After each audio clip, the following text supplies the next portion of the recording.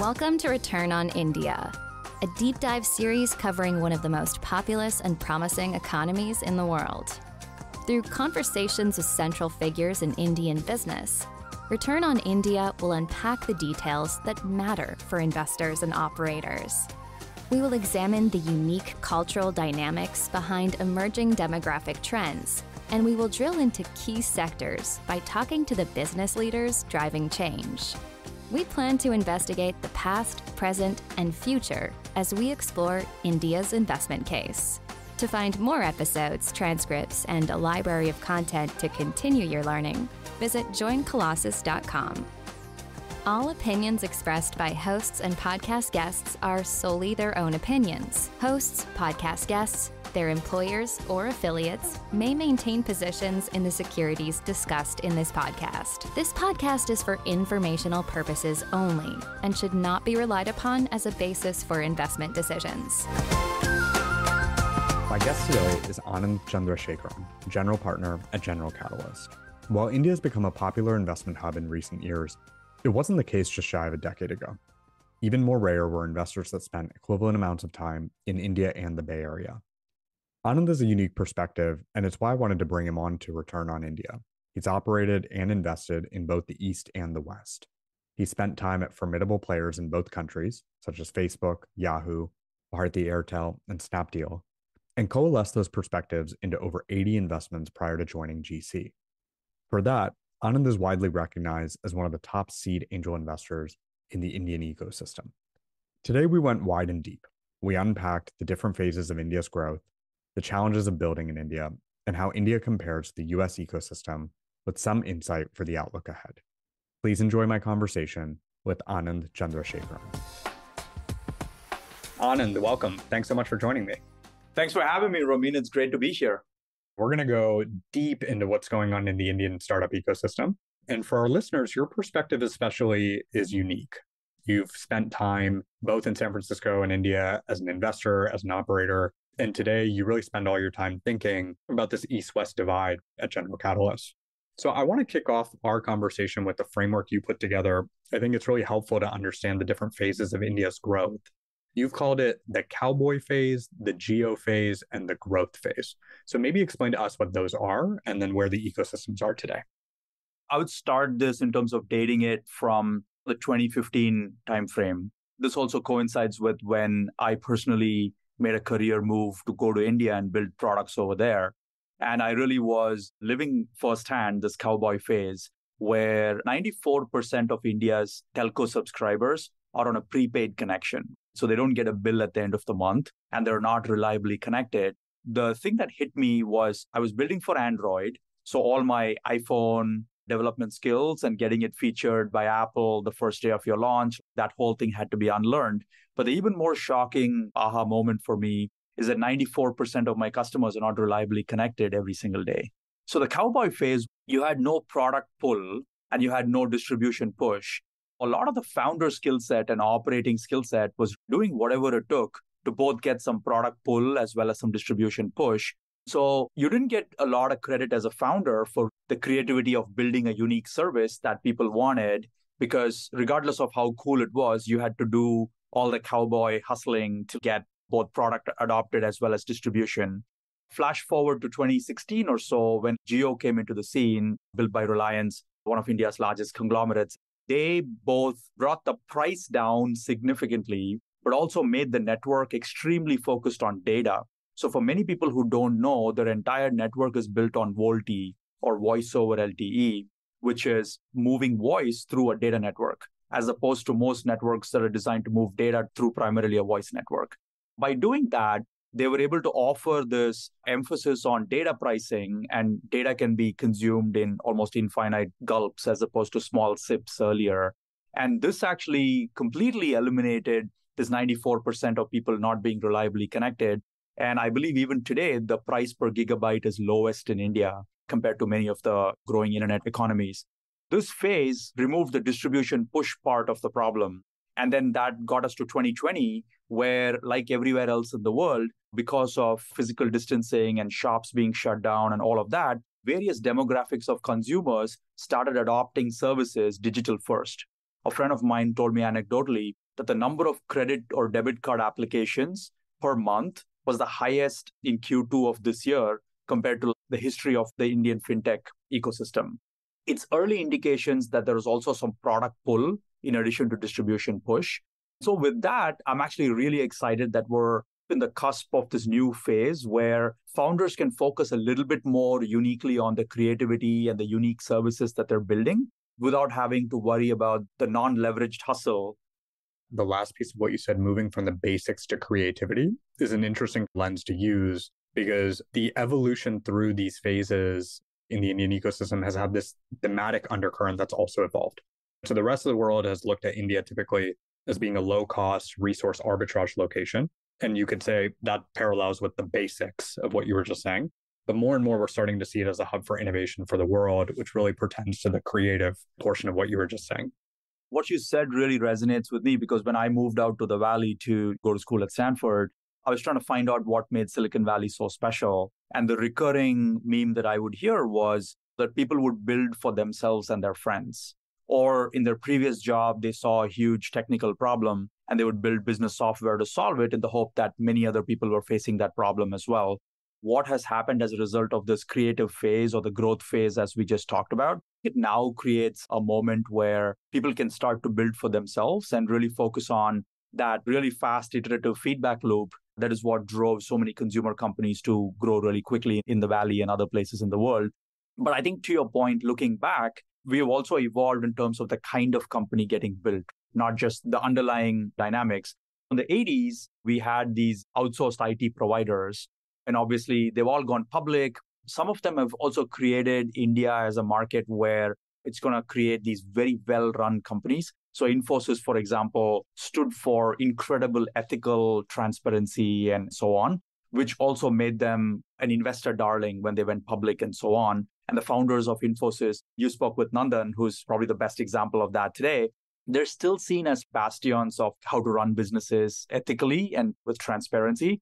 Many people still take their cues about the how of building a business from companies like Infosys and so on.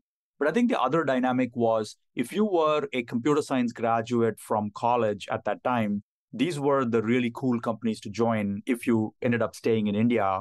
And of course, that led to a lot of folks who said, I want to pursue a deeply technical education, and I don't want to build for this customer that I will never meet. That also led to a lot of folks graduating from the IITs and other top educational institutions in India, moving to the US and other parts of the world to get these deeply technical degrees. And of course, the way that story ends is that those are the leaders that we see today running all these large companies that are now run by Indian-born executives. In parallel, around this Cowboy phase that we talked about in the 2015 timeframe, there was also the X of Y companies being built in India. Flipkart was the Amazon of India. Ola was the Uber of India. And they were the first sets of internet-first companies.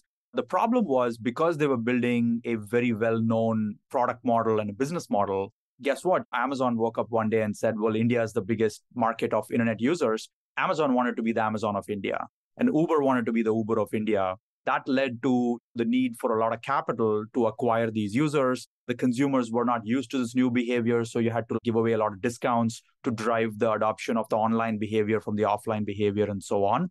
And that was the second phase of the evolution in India.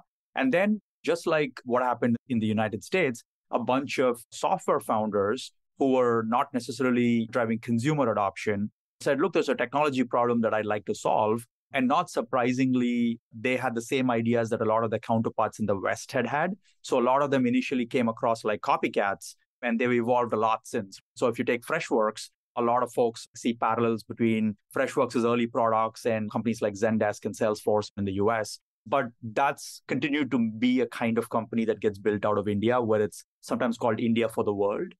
The thing that I'm really excited about, even though all of these kinds of companies will continue to be built with different growth rates and focus areas and so on, is the fourth one. I call them the native unicorn, which is there's no parallel for that kind of company globally. And they're uniquely solving an India-first problem that is itself large enough to build a substantial company. And this is either in the digitization on the consumer side, or it's digitization in the B2B side, both of which are creating huge opportunities. in the future, they could also be global companies because they're bringing that software-driven, technology-driven digitization solution to other countries that need to be digitized as well. I think that while the outsourced IT provider company is probably in the more mature stage and probably not in high growth, the other three are all in this exciting stage of high growth still.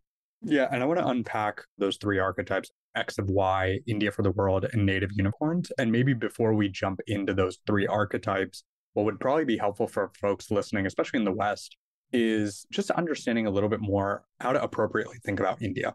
I think in the West, there's often a homogenous perspective on how to think about India. But really, when you unpack the layers and you think about the country more appropriately, there's significant heterogeneity. And so maybe you can explain just a little bit more how we should be appropriately thinking about India. I think that'll lead into how we can talk about some of those archetypes you just laid out.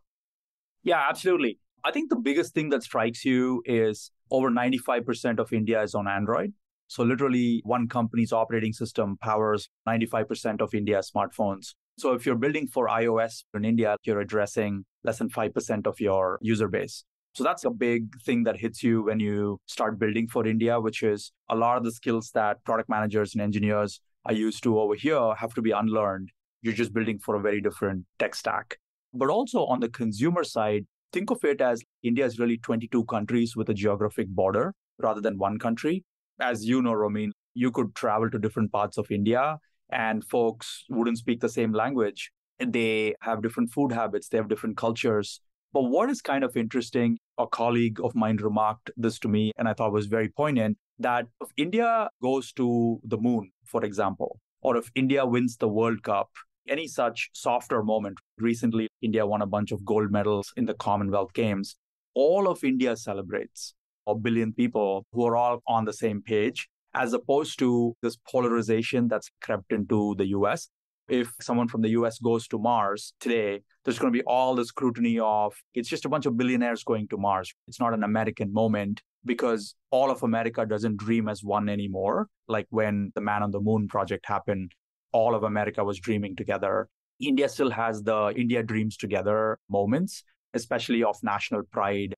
One story that was quite inspiring for me was that the government actually broke a 70-year law to allow common citizens to fly the national flag from the 13th of August to the 15th of August. So it actually was a really interesting social experiment, which was overriding 70 years of known law, where you can't fly the national flag except if it's a public function. And then after 6 p.m., you're going to have to unfurl it and deal with it with certain kind of respect and dignity.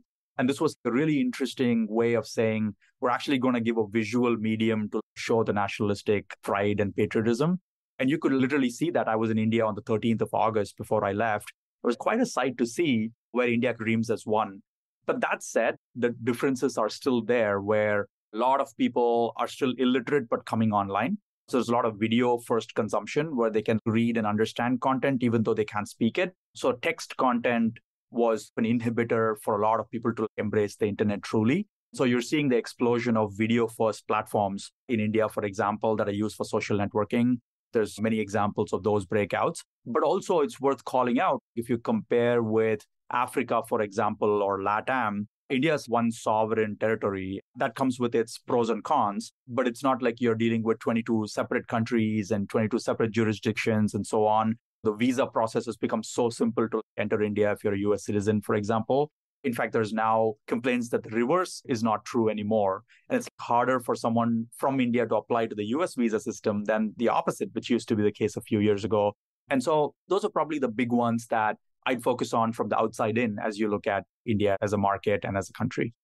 Well, the framing in the inside that India still dreams as one is particularly interesting to me, especially when thinking about the role of government in advancing ecosystems and tech ecosystems. Something a lot of folks don't know in the US about India is the government has actually been very progressive when it comes to technology advancement and adoption. It's something that certainly does not come to mind when folks in the West think of the interaction between private and public sector here. But that has changed because historically, the public sector in the US was a great force for innovation. I've heard this phrase and this concept multiple times from founders now in India that's really resonated with me. It's this idea that startups are seen as a solution to building a great country in India. Maybe you can expand on that a little bit more because I think it frames actually quite nicely with what you were just saying about this idea that India still dreams as one. Last night, I was just chatting with a company that has taken audio as a platform. They have hugely growing number of subscribers. They're going to be bigger than Netflix next year in terms of subscribers. And what's exciting for me, this speaks to this native unicorn concept, is that most of the content is aspirational for Indians to get better. And the story that the founders were telling me is that someone who's a security guard will study English and become a receptionist in an office. So it's not just the IIT engineers who are aspiring to get better. It is actually the various stratas of society which have higher aspirations for themselves and their next generations. You appreciate this, that despite the social strata, and even if they're middle class, Indians pay for education for themselves and their kids, and also for status related, which is why marriages get so much money spent, because social status in the offline world really matters. I think that you're going to see a lot of these unique models which are taking advantage of this aspirational nature of hundreds of millions of users coming online. And this might not be the same kind of aspiration that an entrepreneur might have. It's the kind of aspiration where someone in one strata of society can actually get to the next strata by having a growth mindset, as they say here, and getting better and being able to leap to the next level.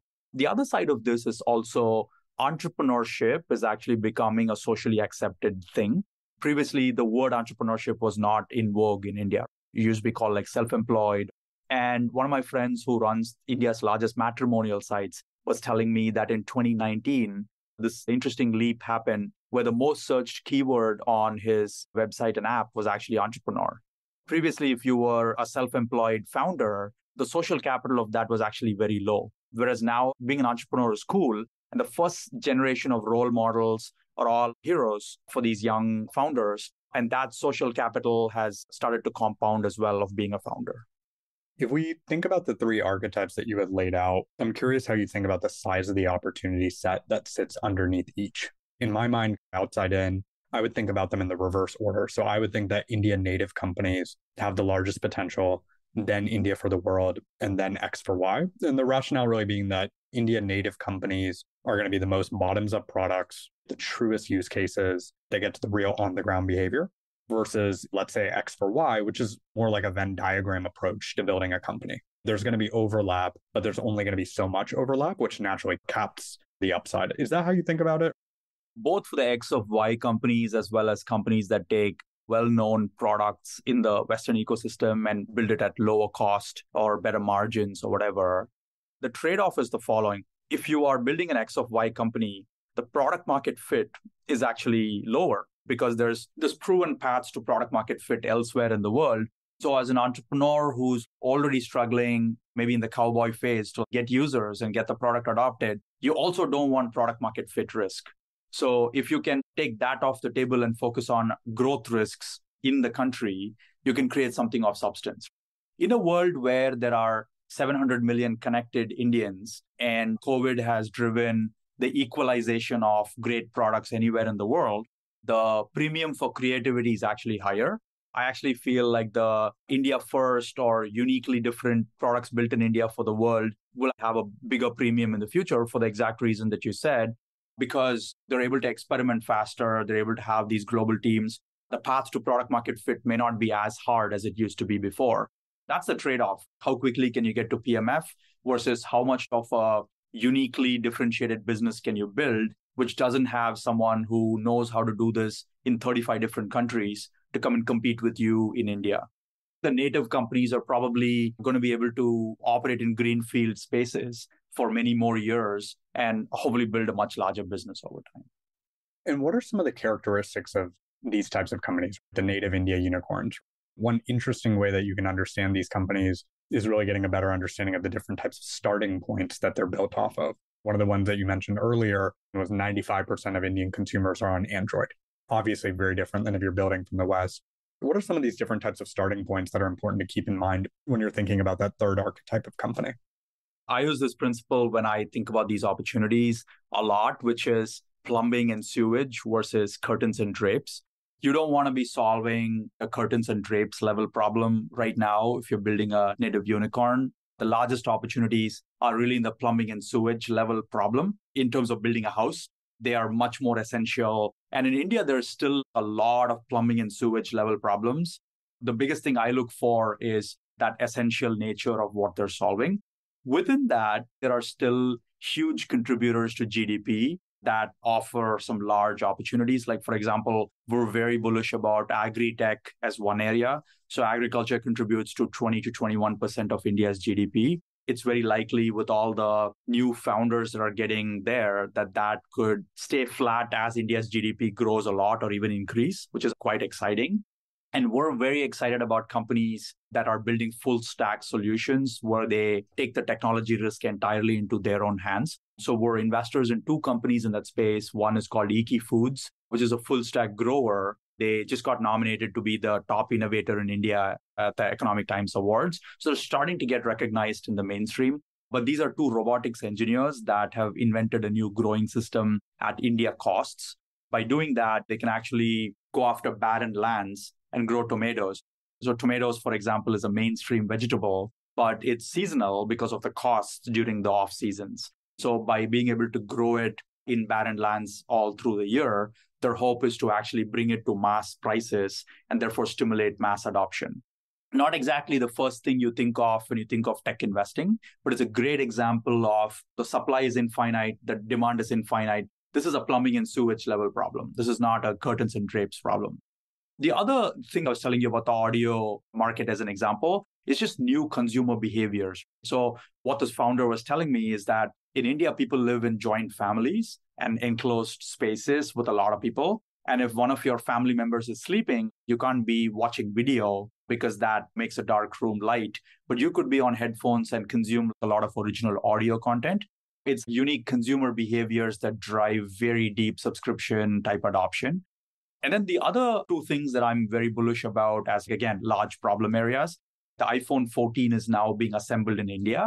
Going back to the digitization of India opportunities, it's going to offer up some really interesting manufacturing related value chain and stack advantages to B2B marketplaces coming out of India. And then last but not least, internally, we call this Bharat versus India opportunities. So India is, let's say, the top 30 to 50 million users who are a lot like American users. They watch Netflix and they wear the same sneakers and they go to the same movies and they speak in English primarily and their social graces are very similar to the West. And then there's the next 500 million Indians who are coming online where they're very different, but they're bounded in a very common way. So opportunities that go after the next 500 million Indians are, again, very large native unicorn opportunities. Go a little bit deeper into the Bharat versus India comparison. So for folks listening, Bharat also means India in Hindi. And so it's an interesting framing of the comparison. Why use the Hindi word for India versus the English word for India? I think that speaks to the comparison of those two segments. Yeah, as you rightly said, Bharat is the Hindi word for India, which denotes this new Indian consumer who's coming online. Many of them are educated, but many of them are not. They're using new native ways of consuming content on the internet, communicating. One of my colleagues made this observation that everywhere in the world, it takes about 2 years after someone comes online for them to buy stuff. There's like hundreds of millions of consumers somewhere in that 2-year cycle where they're all going to become commerce subscribers as the trust they have in the internet gets higher and there's better pricing, more sachet pricing, as opposed to buying the whole bottle, which you see the other offline parts of Indian retail. As those innovations are in place, they're going to move into various commerce-like behaviors as opposed to just content and networking behaviors. One thing that we observed is their first tendency is not to download the fourth app that gives them sneakers. Unlike the top 30 million consumers who tend to want the premium selection, their focus is things like, I'm a farmer. Is there technologies that can help me do better farming? Or let's say it's a 20-some-year-old son of an insurance agent. They're like, look, I don't want to be an insurance agent, but are there employment opportunities that the internet can give me? We know from the US that Gen Z believes in the ability to make a living online. So that behavior exists in India as well. But since they come from a small town, they're worried about also economic opportunities. So you're actually seeing this manifest in a lot of creator economy ideas in India, but from the second to fourth tier towns, because there's a lot of talent and these creators want to use their creativity and ability to create content to actually make a living of the internet. So you're going to see some of the same Gen Z behaviors that we see globally around making a living on the internet, but you're going to see also some very India-specific behaviors, particularly around vernacular languages. And when you're evaluating these companies more in the Bharat category as opposed to the India category, are there different characteristics or different vectors that you look for? One of the things you see a lot of in the West is funding ideas that are very X for Y because there's an established business model or established frame of reference. The headline stats, when you look at India from the West, are large population, large addressable market. The reality when you actually go underneath the surface is for the tier 2 or tier 3 part of India, truly the Bharat part of India, there's a lot of headline numbers, but the challenge is actually in monetization. A lot of these business models anchor on growth. They have great growth metrics, but they can never quite convert that growth into monetization. I'm curious, when you look at companies targeted for India versus companies targeted for Bharat, what are the different types of characteristics? What's the chronology of building an ideal type of company in those segments? How do you think about that? One of the things that we talk about is that we invest fairly sector agnostic. We sometimes say it's from climate to crypto and everything in between. So I'll probably use one example on those two extremes because it manifests itself so differently along those two extremes and everything in between. On the climate side, we think about a large contributor to GDP. So for example, if you can go make tomatoes at market prices throughout the year, that actually makes the market much bigger. So there it's way more deterministic where the market is extremely large and we're taking technology risk. On the other side, if you look at crypto, for example, we talk about a lot of new creators coming online. I think it's now possible to take a company that has attention economy like product and monetize it through commerce like monetization models through NFTs and crypto. You obviously have seasons where they go up or down, but we're investors in a Web3 company called Stan, which has taken esports gamers from tier 2 to tier 4 towns and allowed them to connect with their fans. So a lot of these are 19 to 21-year-old gamers who couldn't make a living off of this, but now they're in these tournaments, both offline as well as with Stan online, and they're able to sell NFTs that would have utility value both in the online and offline world. And it creates an engagement model for fans and their celebrity idols, in this case in esports. But many of the fans as well as celebs are both not in tier 1 towns necessarily, and they don't necessarily use English terminologies when they are playing those games like PUBG and Free Fire and so on. It's actually manifesting itself quite differently across these various areas. But I agree with you. Still about 30 million families and households drive a lot of the transactional value. So the discipline around which stage you get into the companies that focus on Bharat is going to be very, very important. We have thought about also meaningful ownership because I think that a lot of these companies, once they hit product market fit, there is alternative ways of raising money in non-dilutive ways. For example, agriculture is a priority sector lending segment in India. So it's possible to get everything from bank loans to very low interest rate working capital and so on. There's all sorts of innovative ways to get alternative source of capital to grow in some of these Bharat-focused opportunities. I want to double click a little bit into talent and culture with you. To cover the surface area of India first opportunities, you need a lot of things. You need capital, you need infrastructure, but first and foremost, you need talent. And we've talked a little bit about the talent and the energy bottoms up that's building for India today. From my perspective as an Indian American outside in, I've observed two seismic shifts, and I want to get your perspective on both of them. So the first idea is this idea of risk. There's this trope in the US and certainly in US tech, and it's starting to shift, but it's still there, that Indians are good employees, but are not good leaders. And a lot of that I actually think roots back to this idea of risk. And are you risk seeking or are you risk averse? The pendulum has certainly swung in the Indian ecosystem towards risk seeking. Maybe you can react to that statement, especially having lived in India and here in different phases. I'm curious if that resonates or not. I think there's some truth to how long it has taken. Back in the 80s, when folks like KB Chandrasekaran and Kanwal Rekhi all took companies public before they went through different kind of outcomes, it took a while for the first Indian American CEOs to emerge. In India, there is a faster path, I think, because there's no need for cultural acclimatization for them in India. This is their home country, and they're very familiar operating in the country. They're very familiar hiring. They're very familiar building culture and teams inside and so on. The time that it takes for leaders to come into their own that Indian Americans took to come into their own in the US versus in India is probably going to be a lot faster because of that simple reason. The other thing that's happening that was not lost on people is a friend of mine who's a professor at a computer science department at one of the IITs said, let's say there are 50 students graduating from the class. Previously, 45 would move to the US literally a couple of weeks after graduating, and very few would come back. And now it's probably close to the opposite, where 5 move to the US and they're moving for very specific technical programs. And even they're thinking about coming back after they're done and maybe teaching and researching in India. And the other 45 are either joining a startup or starting a company. A lot of them are getting into this growth phase. They're becoming keenly aware of that. And through their alumni networks and connecting with the earlier generation of successful founders, they're learning all the mistakes that didn't work for the previous generation. Now there's 2 generations of successful founders and all the management team members who are starting to come out of these successful companies. So for the first time, there's that same magic that made places like Silicon Valley work in the 80s and 90s and so on, where the folks that helped make Yahoo successful would go to Google, and then the folks who made Google successful would go to Facebook, and the folks who make Facebook successful would go to Uber or Airbnb. So that's starting to happen in India as well, where once a product achieves a certain product market fit and certain scale, you can attract talent who've seen the movie before for their specific area of contribution.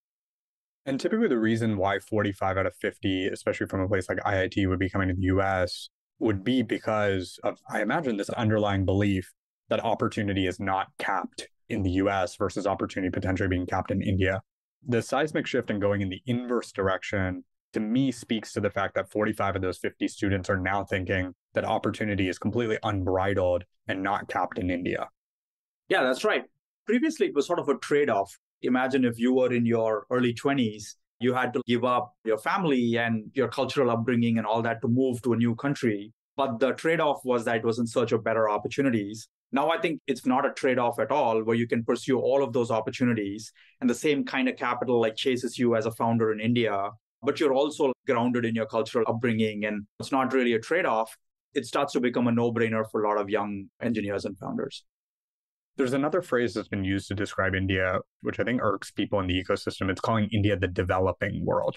There's more accurate language, but probably more importantly, better framework to think through the Indian ecosystem is something like the ascending world. I'm pointing this out because I think actually language matters in this case. Thinking about India as the developing world, especially for folks in the West, I think actually inaccurately frames what's going on. It doesn't open your mind to the larger subset of what's actually going on the ground. And interestingly, when you double click into elements in India, especially things like UPI, et cetera, they're actually significantly more advanced than in the quote unquote developed world. It's funny that you say that. I think it's also a mindset, right? It's a fixed mindset versus growth mindset, where the fixed mindset is that you have parts of the world that are developed and parts of the world that are developing, and that's your only lens. I really like the ascending, descending view. Or one funny way that, again, one of my colleagues reframed this is that it's the developed world and then the developer world, reflective of where the energy is going.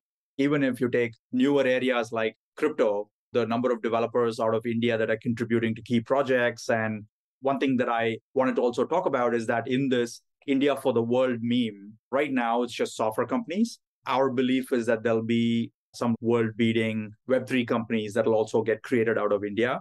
If you look at the developer energy, they're showing up in all of these areas, whether it's purely infrastructure projects or Web3 projects, et cetera. Visually, if you think of the next Sundar, the next Satya, the next Shantanu, and so on, they're all going to be building their businesses out of India. It's a no-brainer that the capital is chasing those founders because you know the differential value creation that has happened because of those leaders in the US. How would you compare both the ecosystems today? I mean, we often talk about how the rest of the world can learn from Silicon Valley and what it can learn from the US. What can the US ecosystem learn from India? The biggest one is just looking at these N of one India opportunities that are still in early stages, but will start to become global companies. There's early indications of that. Byju's, for example, has been growing a lot in the US, but really started out as an Indian teacher wanting to build quality content that's digital first and sold directly to the student. There's some good examples of these native unicorns that start to be seen as global companies. We saw this happening with Chinese companies that became global companies. We have a lot of Australian companies, for example, both in B2C and B2B. I think this meme of software companies that are built by incredible founders who see the flattening that the internet has done to take advantage of unique opportunities, I think we're going to see more and more of that happen. One thing that we're also seeing is founders get past the cultural trade-offs that we talked about. So they build the first few years of their companies in India, but then some of them move over here in year 4, year 5, increasingly more like year 2, year 3 to build the company as a US company. But their teams are still in India, which is very different from the unit that they were monetizing before, was that they would personally move as a student or whatnot, and it was just them. But in this case, they're actually moving here as the CEO of a fairly successful company, but their entire team is still taking advantage of talent in India. And they're actually straddling both worlds. And it's been some really fascinating journeys and stories of founders, both their personal and professional journeys, who are straddling both countries, but maybe slightly later in their lives. What does the rest of the world not understand about India? I think the top level narrative is pretty well understood. Large addressable market, young demographic, geopolitically obviously aligns with the US more than a China or so. But what are some of the non-obvious insights that describe the Indian ecosystem? And maybe we can take both sides of the coin. The bullish and optimistic case, we can take the pessimistic and bearish case. So maybe let's start with the bullish case or bullish insights. What are the non-obvious insights that describe the Indian ecosystem? I would keep this at the highest level. At the macro level, India is probably one of the few economies that is poised to just keep growing until 2050 or so. India will soon, if not already, be the 5th largest economy in the world, but that's still around 4 trillion GDP. And in 2026, 27, it'll become the 4th largest economy, beating Germany. And based on where it gets ahead of Japan, India will somewhere be in the 25 to 28 trillion economy by 2050. That's the highest level message that folks should take the market very seriously. This is largely also driven by manufacturing, which is going to create its own set of opportunities. We talked about that, where, for example, large, very well-known, successful products like the iPhone 14 are now assembled in India. Really interesting leading indicator for this local sustainability of manufacturing and many other industries. But on top of that, there are a lot of tailwinds. Folks may know that 65% of India's population is under 35 years old, which is insane when you think about the founder energy and the creator energy and just energy of young people. But also, India has about 700 million connected folks. And we talked about how they're reliably connected at this point, and it's growing to 900 million devices. And so it's probably going to be one of the largest internet populations globally soon, if not already.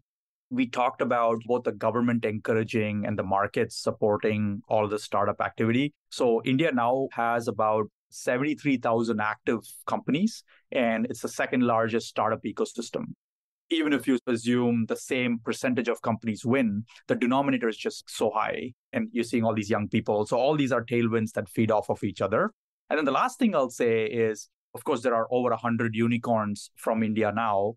What's really exciting is the maturing of the public markets and the exit markets. Still pretty early, but there were 7 or 8 IPOs in the last couple of years where they started to offer some liquidity, which was actually the biggest moments of pause for a lot of investors, is it wasn't clear how that cycle worked, both the M&A as well as the IPO cycle. And that's starting to also happen. The India stock market, for example, is the 7th largest stock market globally. And increasingly, there's an appetite for the public market investor to consume a lot of Indian software companies. These are all tailwinds that build on the top level path to becoming the 3rd largest economy and beyond. And what about the flip side of that question? What about the bearish insights, the challenges? What does the world not understand about the challenges of building in India? I would put all of the challenges under ease of doing business. I would still say doing a startup in India is not for the faint-hearted.